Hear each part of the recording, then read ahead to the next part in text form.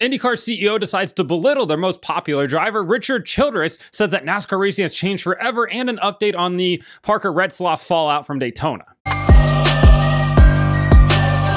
Welcome back to Break Hard. I'm Matt. IndyCar CEO Mark Miles had his Mac McGill moment for all my Friday Night Lights viewers out there that are running through the seasons as football season rapidly approaches. On Friday in Milwaukee, when asked why IndyCar doesn't have a race in Mexico, even though their most popular driver, Pato O'Ward, is a Mexican national, and NASCAR just announced that they'll be racing in Mexico, why hasn't IndyCar made it down there?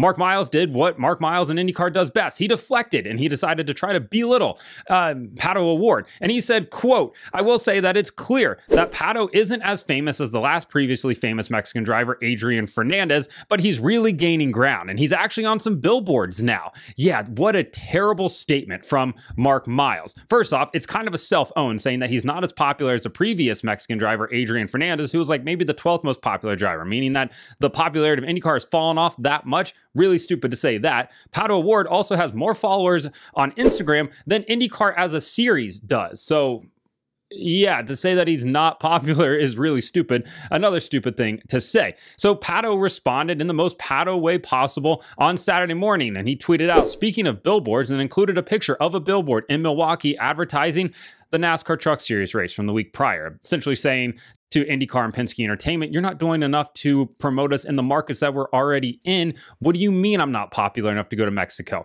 It's a really stupid thing to say. And for IndyCar, Mark Miles and IndyCar have been talking about an international race for a decade, and they have yet to make it back there. They've yet to make it to Mexico. 2014, 2016, 2018, 2020, 2022, now 2024. Mark Miles said, "Hey, we're looking at having international races in 2026. Yeah, well, buddy, we've heard the same thing for the last decade, and you've yet to do anything. At this point, IndyCar is essentially like the Paddy's Pub of sporting leagues. You're not really sure why it's in business. There's some old white guys sitting in there talking absolute nonsense. It's somewhat entertaining, so you keep going back because it's pretty fun. But at the end of the day, you leave going, there's no way this is sustainable. There's no way it's going to last, right? It keeps coming back, but eventually you feel like that time period is going to run out." Mark Miles did respond on Saturday in Milwaukee and said, quote, "As I said repeatedly yesterday, Pato is a natural star and his popularity is tremendous and growing. It is unfortunate that a few of my additional remarks failed to convey anything other than this viewpoint. He is a marquee personality for our series and a terrific partner in our marketing and promotional efforts. We continue to invest in our drivers, and Pato absolutely continues to be a primary individual we direct resources and support to. In summary, Mexico remains a market of heavy interest, and we believe that there will be an amazing IndyCar race weekend there sooner rather than later. Pato is a superstar, and his popularity and talent will be critical to making this happen." Yeah, so Mark Miles is out here trying to save face, and IndyCar PR department is like, can we just make it through a weekend where we don't have controversy for one time? Yeah, it's a really dumb remark by Mark Miles. You're not doing your job. What are you even talking about at this point? And like I said, Mark Miles continues to talk about, we're going to do this in the future. We're looking at this for next year. We're looking at this for next year. Eventually, next year has to come.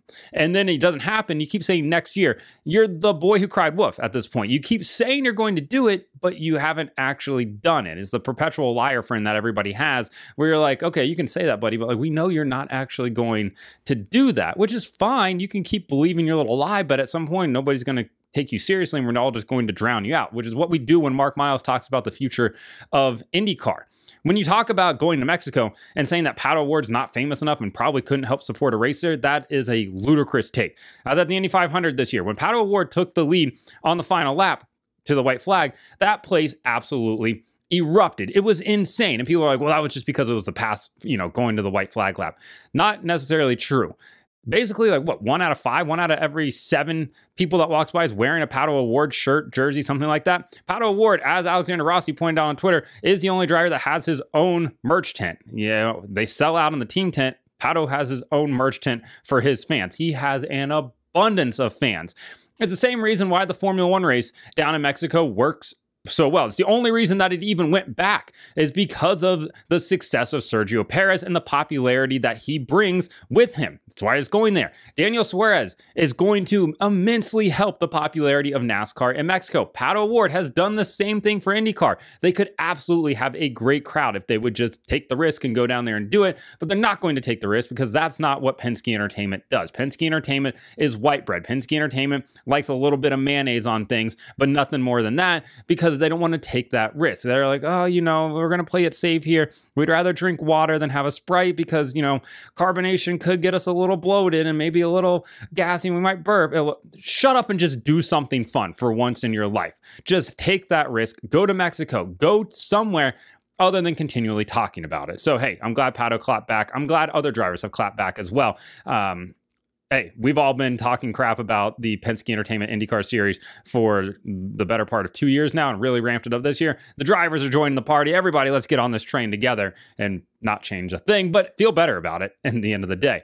Moving on to the topic of Richard Childress. Somebody go get Pop and put him in that San Junipero home from Black Mirror, because I think he's probably not fit to talk to the media so much anymore. More than likely, because he went and talked to Bob Pockrass and other media members on Saturday at Darlington, and he was out here firing off takes like if he wasn't a NASCAR owner, he'd be on Facebook commenting like all the other olds do. That's what he was doing, just ridiculous takes, and said that NASCAR racing has changed forever after NASCAR, the Motorsports Appeals Panel, rather, denied both of Austin Dillon's appeals from his penalty stemming from the Richmond incident, where he got to keep his win but was stripped of his playoff eligibility after intentionally wrecking Joey Logano and Denny Hamlin coming to the checkered flag. Essentially, what Richard said is that NASCAR racing's changed forever. Drivers will no longer be allowed to make contact on the last lap, or they'll be super weary of doing it, and that NASCAR has maybe kind of drawn a line, but still NASCAR drew a line here. You just can't do that. You can't intentionally dump somebody and then right hook somebody into the wall. That's the line. Don't do that, and you're going to be totally fine. You can still get away with a bump and run. You can probably still get away with a dump and run, if we're being completely honest. But when you have just absolute destruction, like you're in a NASCAR Heat 5 lobby, I mean, heck, on iRacing, you even get penalized for that same thing. That's an 8X every single time, probably even a 12X with the amount of contact that he made there. So Austin deserves a penalty, and he got that penalty. It was denied by the Motorsports Appeals Panel. He was denied by the final appeals officer. And that's what it came down to.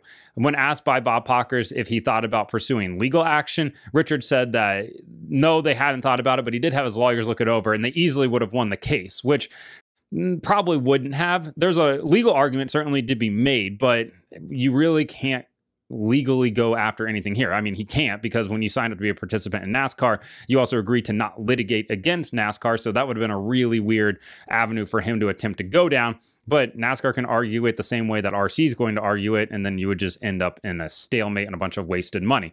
But Richard did say that NASCAR stripping them of their playoff eligibility essentially cost them around $1 million.